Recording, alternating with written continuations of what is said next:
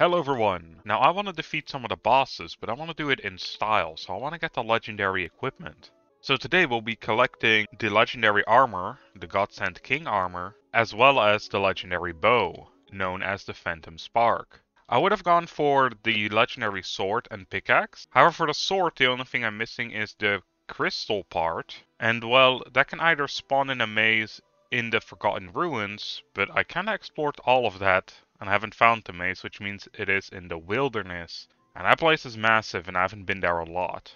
Then as for the pickaxe, that has changed over the year time and is now a drop from the Sky Titan, which I have yet to fight as well. And then it can be upgraded to the Soul Seeker by defeating the lava mass. So without any further ado, the first item we need to get the spark bow is this empty crystal. You can buy it from this guy, which is a person you get from defeating some of the early bosses. Cost 3k, so let me get that real quick.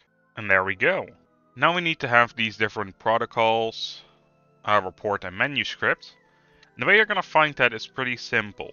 The world is kind of a big circle, as you see here with the Devourer, and everything is kind of around that. I'll leave a link in the description to a website where you can, very easily find the circle where all these structures are located. All you have to do then, I recommend, is just draw kind of like a circle in the biome where you have to look for. Well, like a quarter circle, more like. And go along that line, and eventually you will find what you're looking for. So in this case, for the Phantom Spark, we have to look in the ocean biome. I already did all the tedious work of making the half circles and looking around. I placed down portals for every one of them. Alright, so I'll be generous and quickly show you what I mean. This is a old save file. Not just because this website worked kind of weird with how I have things installed. I cannot find my actual save file. It does have an auto refresh if you have it installed and can actually find it, but I had some kind of issues with that. So anyway, if you go to points of interest, the yellow ones is what we need for this specific one. So you need the vault, and the broken cores is what you need to find. You do need to actually have explored far enough so the lines will show up. So just make one straight line to the bottom and you'll probably be good. This is also what we're going to be using in a second to find the Titan Temple, the Prince, King, and Queen dungeons, which are located in the desert.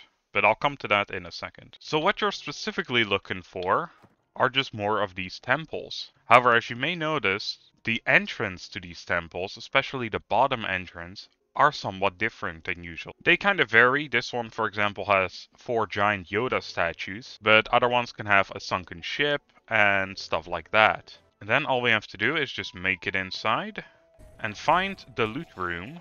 That should be somewhere near the middle of this place. So in these places you'll also find these murals. And this is kind of what we're looking for right here. This core looking thing. However, and it seems like I've literally gone the wrong direction right from the start. There we go, finally. So this is what you're looking for in these larger places. Here's the override transcript. And in the chest there is the energy string that we're gonna need. Make sure to grab those as well. As you can see, this place is absolutely huge, and it is in the middle of all of it. So always try to go there. However, that's easier said than done. As you guys saw, I went the wrong direction in the first one. Now we need 2 more of these type of temples. For those who want to know, no, you cannot mine up Yoda and bring him back to your base. I know, it's a shame. Alright, let's go to the next 2. Alright, so this is one of the other ones. As you see, this one has a sunken ship at the bottom instead of Yoda statues. And we have arrived. Here's another ship. There it is. There's the channeling gemstone. Alright, we're at the final one. This also has one of the boats. Seems like we got a lucky shot straight to this room. Pretty nice. So, a yoink. And a yoink. And now we can go back. Alright, now that we have all the pieces, there's one other thing that we have to do. But first of all, now we have all these little chips. Get the empty crystal. Right click. And wait like 2 years. And we got the admin key. The admin key has to go to a specific area. So for right now, if you found the vault, which is a very small island in comparison, grab the admin key, shove it in the door, and here we go. Then inside, we find this, the glyphid parchment, and also a bunch of other goodies. Imagine how full our bag is just from that one room. And there we go, we can now finally craft the bow. And there we go, the Phantom Spark. In comparison, this was the best bow I was able to use right now. The damage output is a lot better. Even the Phantom Spark's minimum damage is higher than the Octarine bow's maximum damage. It has the same attack speed, and it can also summon phantoms upon kill. It has a small chance for that. And then it has a bunch of other good buffs.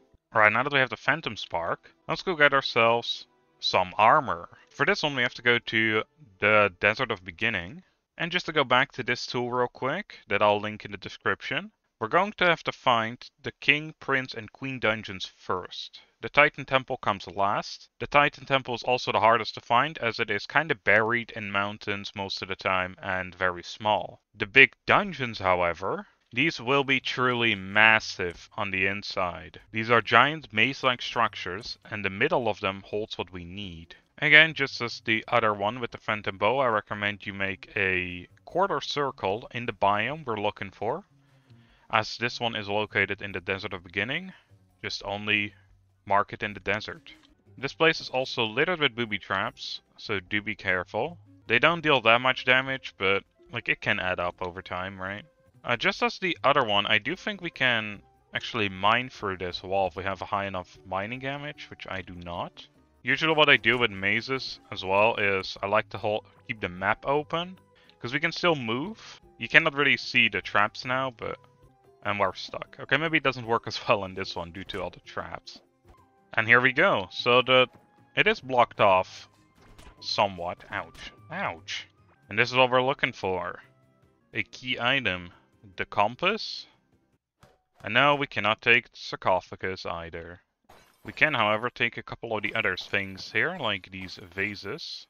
Or the urns, apparently. Whoops, my bad. Right, let's head over to the next one. All of these are going to be pretty much the same, just the layout's going to be a bit different, I suppose.